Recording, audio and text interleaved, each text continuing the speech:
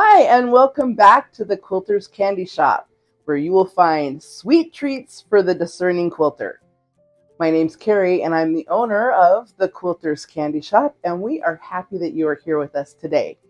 If you're new here, welcome to our channel. We are doing a sew-along with the Rainy Days quilt pattern from Poppy Cotton. And we think this is totally adorable, and we're building a garden of cute calico prints, and you are welcome to join us.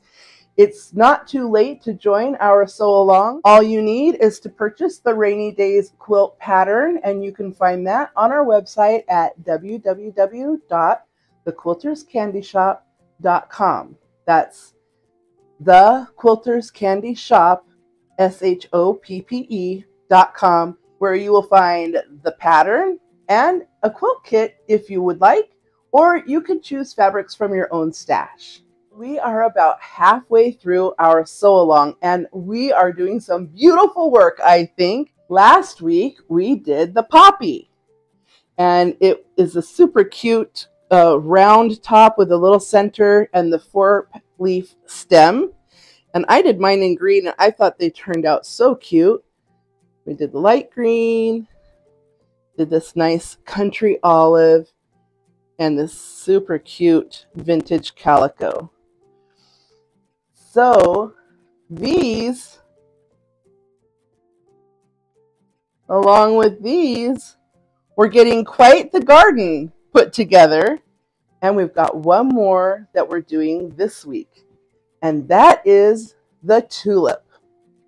So the tulip is right here. It's got another 4-leaf stem. I know, it's a lot of leaves, and we still got more to go, but just keep plugging along. You'll get them. And it's got a cute little flower with a center, and we had such good luck with our centers before. I'm sure we're going to do great. So let's talk about fabric. All right, here are the fabrics I'm going to be using. If you're following along with the Hollyhock Lane, you're going to be making your tulips out of yellow, as in the pattern, but you can also make them out of whatever color you like. I'm also going to be using yellow, and I'm going to be doing 3 different tulips. You can do 3 different tulips, or you can do 3 completely different colors, or you can do them all the same. That's the creative part, and that's completely up to you. I have this really nice gold that I'm going to be using for the center of my tulip. And I have this really cute vintage calico that I'm going to be using for the leaves. This is flower number 3, and it's called the tulip, and we're going to be making 3 of these flowers. The pattern itself is very simple, but we are going to be making these new flying geese, and that's going to be our new thing we're learning this week. All right. Let's get this cut. Okay, so here we have all the pieces for flower number 3, the tulip. Just remember, you're going to be making 3 of these flowers, and the pattern instructions are for 1. So you will need to multiply the number indicated by 3. And so here's what we have. You're going to cut piece number A, and you need 2 of these per flower. That's the same with B, 2 for each. And C, you need 4 for each. D is the center. All my centers are going to be the same. And you need a total of 12 for all of the flowers. That's also the same with the leaves. I'm doing all my leaves the same. So I'm going to need 12 leaves. But you could make your stems and leaves all different with the different flowers. So just know you're going to need 4 for each flower. 3 stems will do it. And then the background is the same. Whatever the number indicated that you need, you'll have to multiply by 3. So for N, M, Q, S, and T, those are all your background pieces. Well, that's it. Let's get sewing. So I went ahead and put one of the tulip blocks together so we can see the anatomy of this quilt block. We're doing the 4-leaf stem again. So this part is going to go together exactly as the last 2 flowers. As far as the tulip itself, this is very similar to the way we did the 4-petal posy along with the center. And now we've added this section in here, and this is the new thing. This is called a flying geese. And so we will be doing step by step this flying geese and putting the tulip together. There are some very specific pressing instructions I'm going to give you here that might look a little different than the instructions. So I encourage you to watch this section all the way through and then start on yours. Okay, once again, we have the 4-leaf stem for this flower, and this is exactly the same as the previous 2 weeks. So if you have any questions on how to do these, refer back to the 3rd week video, and it'll show you step by step of how to do the stitch and flip for the leaves. Now, some of you have had some questions about accuracy in using the diagonal tape, and I do have a couple tips for you on that. So here's the leaf piece, and here's the background that I'm going to stitch and flip on. The very first thing that you have to be aware of is these 2 edges need to be lined up exactly. Now, if you need to stick a pin in there to hold that in place, go ahead. It's not going to change anything. In fact, it'll help you keep it in place. But this is the first important step. Next, we have a tendency to set this down here where we can see this line, and we think we have it all lined up, and then we sew before we bring this up. But look what's happened already. Because there's fabric, this is at an angle, so because there's fabric on this feed dog only and not over here, it's pulled this out of alignment. Now, when you sew, you're going to have to keep adjusting this over. So the better way to get started, once you have your edges perfectly aligned, is to put your needle in the down position, lift your feed dogs, and put that point right up. If you can see it right there. Put the point right up to the needle, and now have your point lined up here. Now the pressure on the feed dogs is more even, and you're going to get your first stitch is going to go in the right place. So, couple stitches. Look at that. Everything's nice and in alignment. Now the third tip for keeping these good and accurate is sew slow. I know it feels like you want to go fast because you're trying to get this done, but if you slow your stitches down, you have better control over your pieces. So let's do it again. First thing is make sure your edges are all in alignment. And feel free to put a pin in down here outside of the stitching line if you like. That will hold things in place.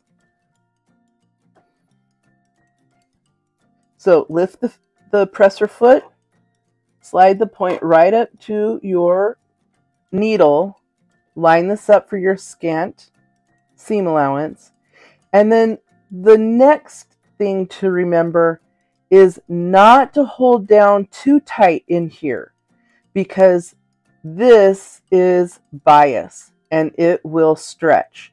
So you want to let the feed dogs do the work. You're just trying to keep it in place. Slowly stitch right onto the fabric and then on down.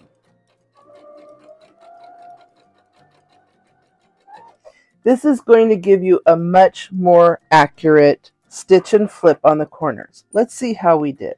These are the ones we just did with the instructions for a little better accuracy. We're going to set the seam. And then here's how we're going to tell how we did. Flip this over and look, matches perfectly. We have a straight line across here and we have a straight line across here. Those are two ways that you can tell if you've done your stitch and flip properly. Number one, when you fold it over, everything matches to the point. Number two, that the piece that comes across lines up with the additional piece and there's not any wonky or missing spots. Okay, so that should be helpful. Get the rest of your leaves done, and then I will meet you back here when your stems are done and we will work on the flowers.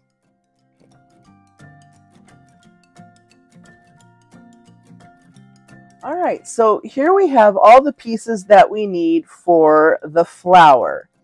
Now the pattern has you start with these, the flying geese first, but we're going to save that until we do the bottom part of the tulip.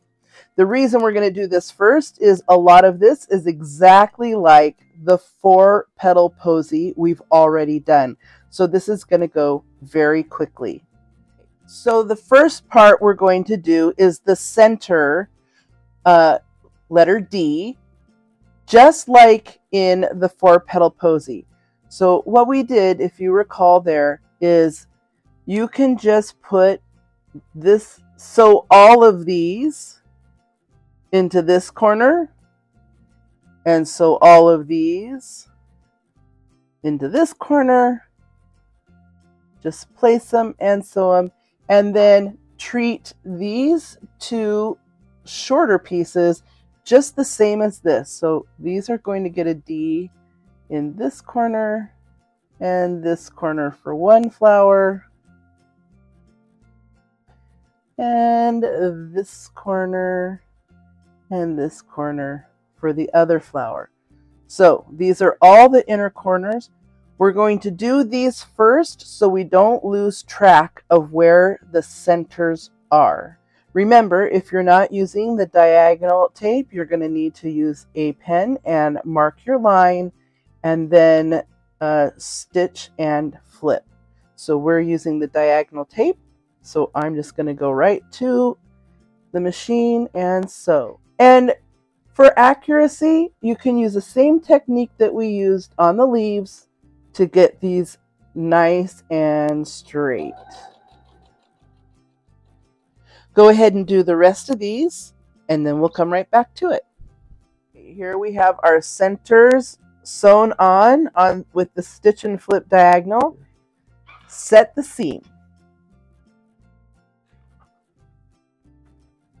Now, just like the 4-petal posy, we have to press these in a specific way. Because these points are going to match, these seam allowances have to go in the opposite direction. So this one we're going to press up, and then this one is going to press under. And you go all the way around. So this one has to press up.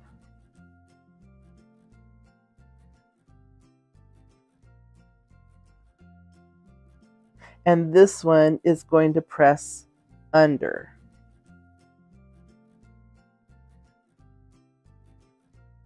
Now, after you trim the seam allowances, when these come together, these 2 points are going to nest.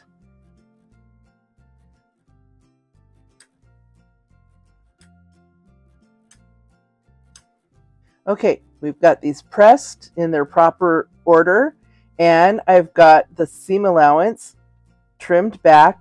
Before we sew these together, we need to do the bottom corner of the tulip. So this is goes in these bottom corners here and here. Stitch and flip to make the round bottom of the tulip. All right, here we've got the 2 bottom corners sewn on the diagonal. These are not going to touch anything else. They're going to get a sashing along here, and they're going to attach to the leaves at the bottom. So I recommend that these be pressed to the underside this way. It just makes a cleaner edge because you don't have the seam allowance showing here, and you have the weight of the piece to hold everything in place. So just like before, there we go. I'm going to stick these with the clapper. We're going to move on to the next step. Okay, I've already trimmed my seam allowance left over from my little corner pieces, and now I have these back sitting in this 4-patch. It's still a 4-patch, even though these are a different size or shape or whatever. This seam and this seam, when it comes together, is still a 4-patch. So what we're going to do is first sew these two pieces together, nesting our seam allowance right here, and these two pieces together, nesting our, lining everything up, and nesting our seam allowance right here. If you want to put a pin in here to hold that in place, that's perfectly fine. So we're going to sew this, we're going to sew this, come right back. Okay, we got our two pieces together, and I didn't press these yet. I'm just finger pressing these so that I know this seam allowance is going this way, and finger press this seam allowance goes this way. Finger pressing is just a good way to do a temporary press. You can just run along here with the heat of your fingers. Don't pull too hard because you don't want to stretch the fabric, but it's a good way to just get things to lay down where you want them. And now with those finger pressed, I can flip this over in order to nest this seam. If you recall, we did this in the 4-patch posy, and what we're doing is spinning our seam. So you can see here, the seam allowance here is going this way, and the seam allowance here is going this way. And that nests, and we have to nest our points as well. If you want to put a pin in here and here and here, it's a good way to keep things from shifting. All right, let's sew it.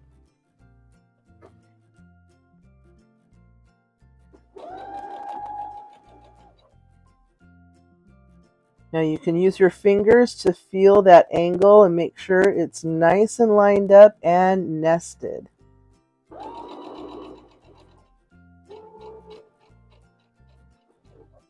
All right, then make sure the center is nested and all in the right place. And then this next guy, make sure he's laying in the right place. Just like that.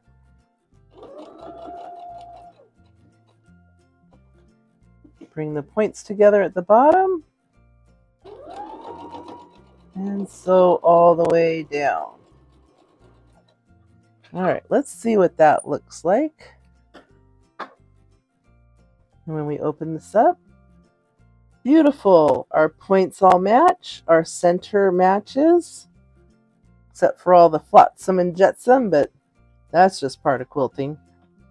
Okay, now when we open this, we have this seam allowance going this way, this seam allowance going this way, and we want the seam allowances to go around, so we're going to twist these like this. So this seam allowance goes this way, this seam allowance goes this way, and in the center, this opens up, and we get this cute little 4-patch. And you can, if you want, for neatness sake, just pull apart those couple of threads there so everything lays flat.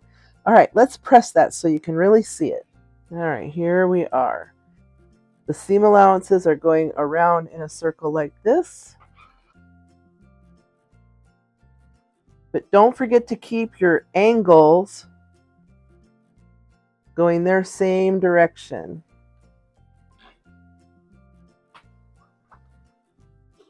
This. Yeah, this wants to pop up, but it really needs to lay down here. So we're going to just force it to lay down. and do what we say. All right, and press that center patch. All right, can you see the 4 patch right here? For the 4 patch of our block. Let's look on the front side. Look how great that looks. Now with a little pressing, you can see here, this is why we do a scant 1/4 inch. This needs to go up and over the thread, and then we can press it just a little better with our iron. Now someone made a comment that I was pressing too hard. What you don't know is that this is a brand new ironing board, and the foam, see, is very, very fluffy. So the foam will flatten out in a little while, and it won't look like I'm pressing things out of shape. I'm really not pressing that hard. It just looks like it because I'm on this foam ironing board.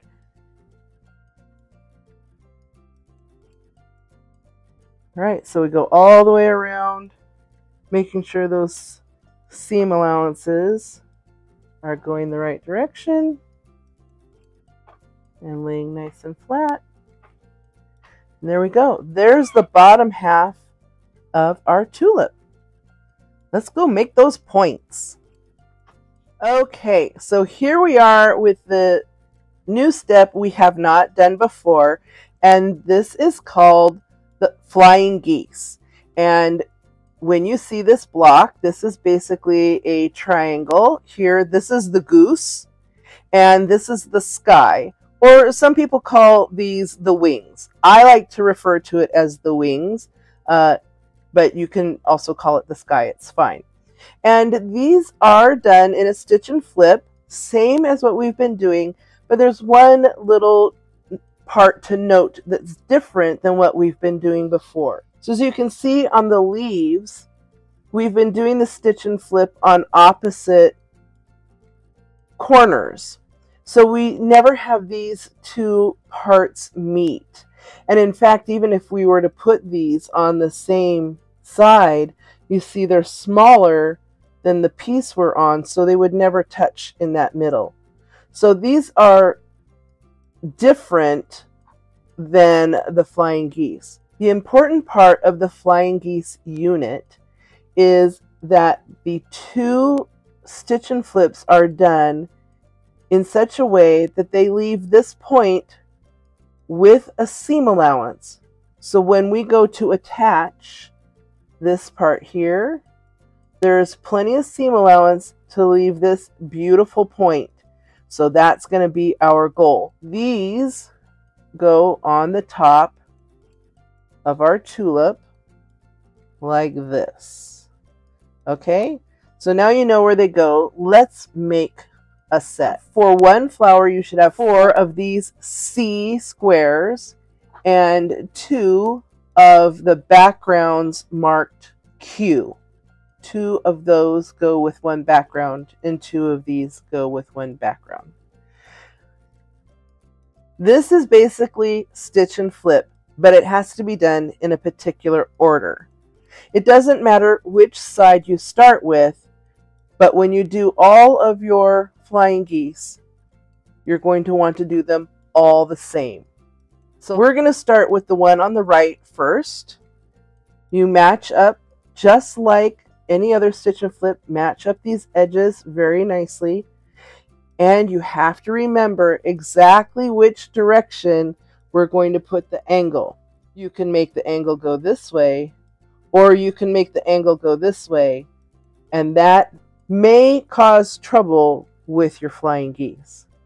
So we're going to do the right side, and if you have a friction marker, you're going to want to mark across here with your ruler. I'm going to just remember with my good memory that I'm going this way. Set the point down, lift your presser foot, and get the point right up to your needle. Line up for a scant seam allowance and stitch moderate to slow speed so you have good control. We're only going to do one piece at a time, so we make sure we get this right. So I'm going to move my thread saver and take off my piece and bring it over here. Now, if I left that and went and put the next piece on and sewn across, see, it crosses here. And we would be able to fold this one back, but not this one. So you have to take care of this one completely. So let's go to the ironing board. So this is the one place where every step is going to get pressed before you go on to the next. And in this case, on this right side, we're always going to fold out first. So we're just going to fold it over.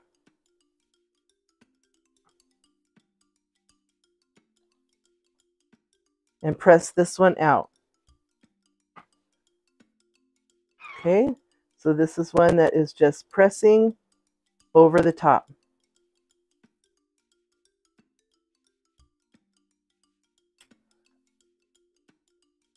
And now we're ready to put the next wing on the Flying Geese.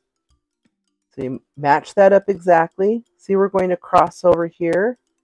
And now you know you've got to sew this way to complete this triangle, right? So let's stitch it. All right, and now it looks like this. Now this one is going to get pressed under. And I wish we were live so I could ask, do you know why? And of course I know you know, because these Flying Geese are going to go next to each other like this. And we have these 2 points. So that means this seam allowance is going this way. This seam allowance is going this way. And now when I sew these together, this point will nest and I'll get a beautiful point like this. So let's press this one. So we're pressing this one under.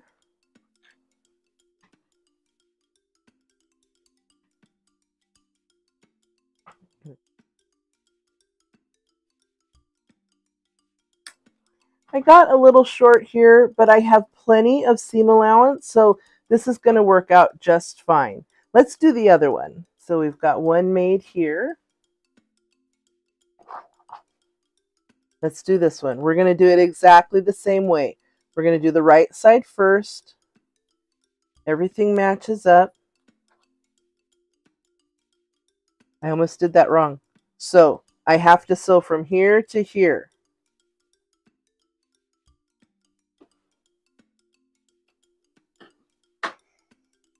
Okay, we're going to press this over.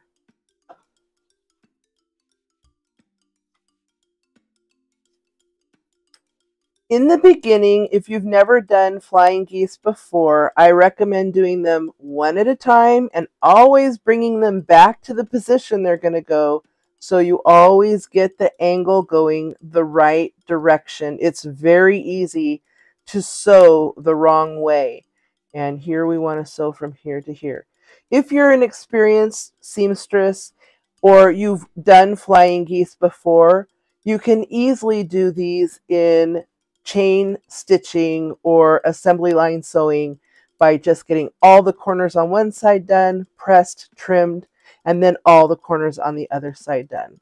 But for this demonstration, we're going to just do these one at a time. So now I got to sew across here.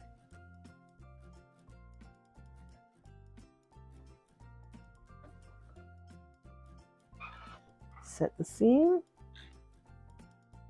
Now this one I have pressed out, so this one I have to press under.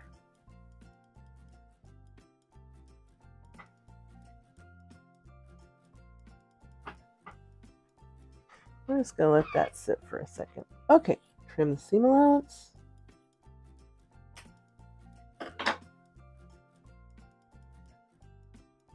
And voila, Flying Geese. A lot of times these are in quilts, like, for example, they may look like this. And so when you have a lot of these in a row, as you can see, they kind of look like geese flying across the sky in that V formation, and that's why they're called flying geese. We're going to use these on the top of our tulip to make the pointy part of the flower, like this. So we're going to sew these two together by nesting these points right here, lining everything up, and stitching right across there a scant 1/4 inch.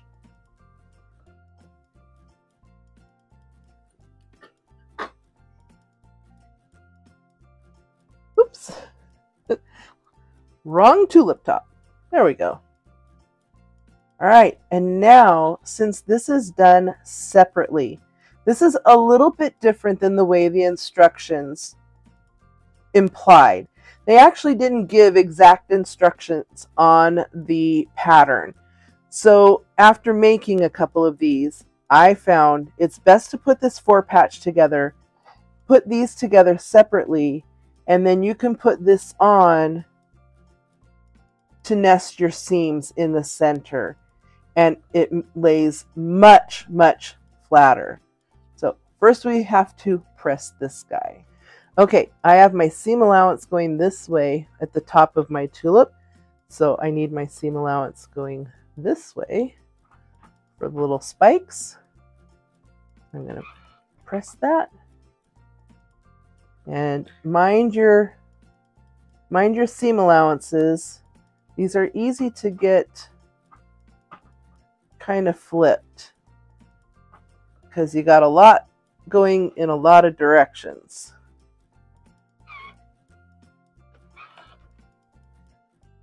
All right, and so now I'm going to put that on here, and now you can see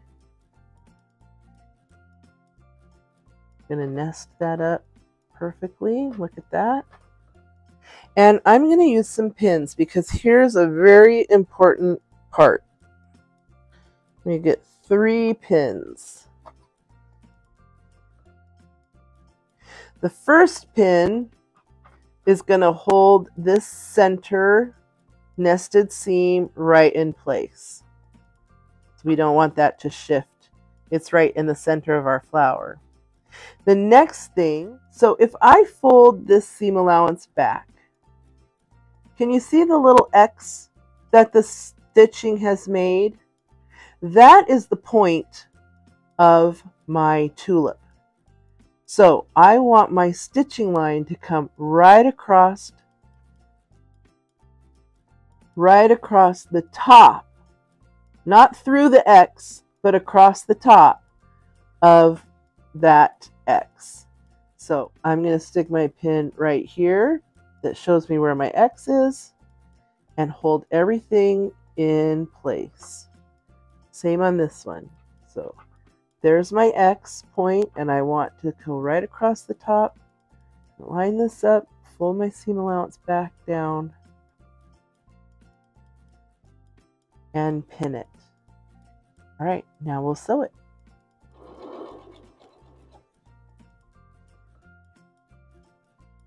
So there's my X. That's where I'm headed for.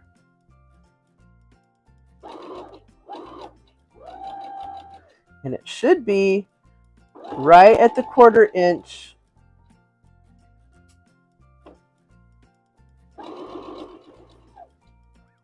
If we did everything the right way. So there again, there's my X.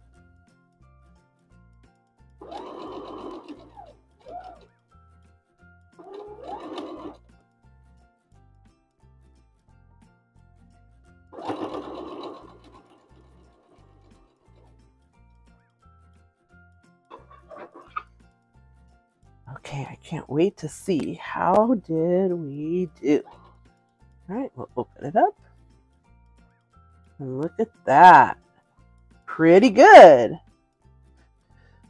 So it's a little short here, but it's not going to make a difference. I think it looks really good. And I was a little over the top here, but again, once I press that out, I think it's going to be fine. So these two places are the first most important to make sure you get this lined up right.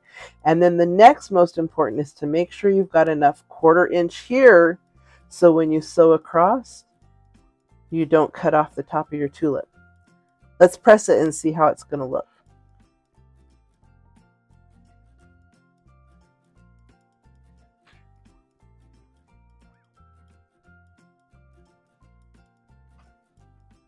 All right.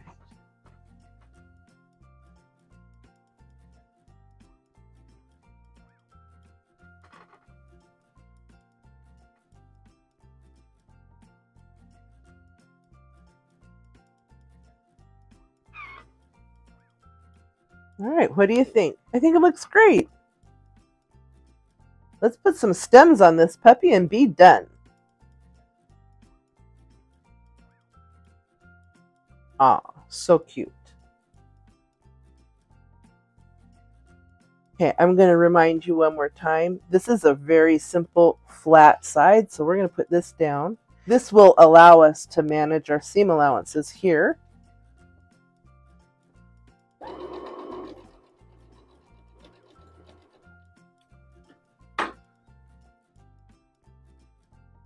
Oh. Now I have been pressing my seam allowances down on this section right here. You could also press them open, but I'm just going to stay consistent with how I'm doing mine. And you should stay consistent on how you are doing yours. Oops, got a little seam allowance out of control here.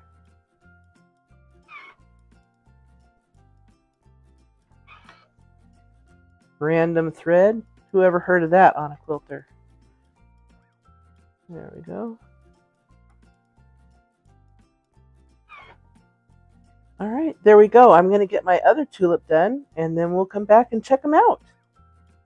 Okay, here we are, all 3 of our cute little tulips done.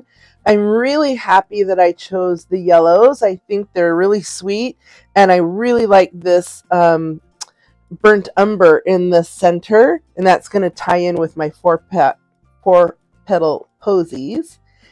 And I think we did a good job. All of the points are matching in the center, and all of my points are matching on my tulip. If you have trouble with that, please put a comment down below, and I'll be happy to answer any questions you have, or if you need more detailed instructions, we can make that happen. But overall, I'm really happy. And you know, this makes our 4th flower in this series.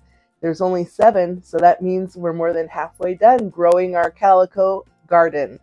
So join me next week where we'll work on our next flower, and we will continue to sew a sweet little garden.